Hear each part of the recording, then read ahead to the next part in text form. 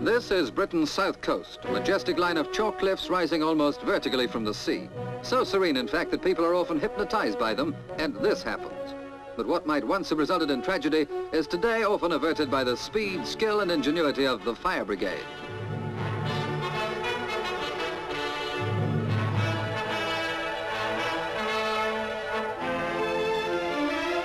In rough weather or high water, when the sea reaches the base of the cliffs, an injured person has to be recovered from the top, which can be a hazardous task.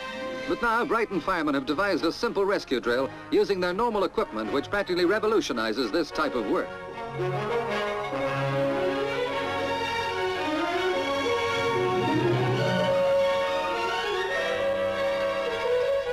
For the preliminary descent, a line is secured to the extension ladder at the cliff top. It's a 70 feet drop to the beach, but who's scared?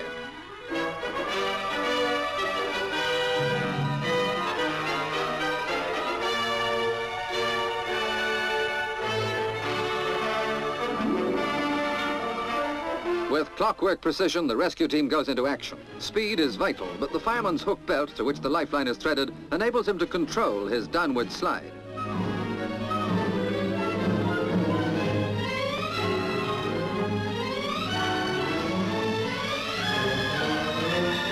A second man joins his colleague on the beach while those at the cliff top prepare to lower the stretcher by pulley from the extension ladder.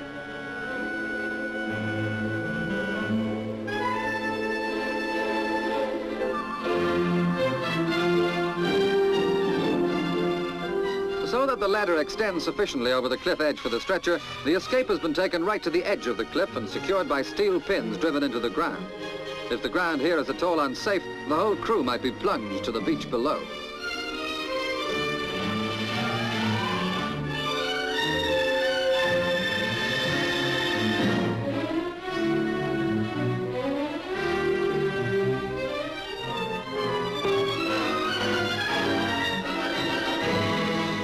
This new method of rescue was conceived and developed by Brighton's chief fire officer, Edmund Calvert, and his deputy, Harry Stanislas.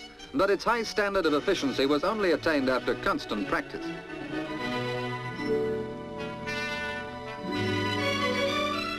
No, they're not too late. He's not dead. The helmet will protect the face from falling stones as he's hauled to safety.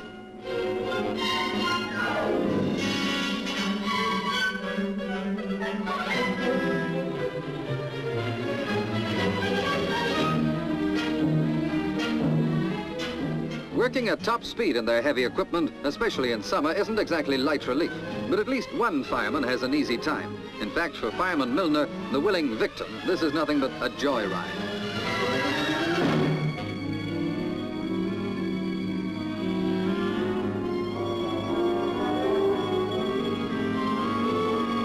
With bobbin lines to prevent undue swaying, the stretcher is hauled up by men at the cliff top.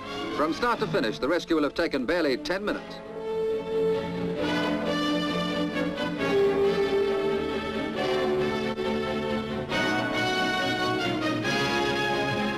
While people are learning the hard way not to take that one step too near the edge or to get cut off by the tide, it's at least reassuring thought that close at hand is a rescue team of this grim efficiency.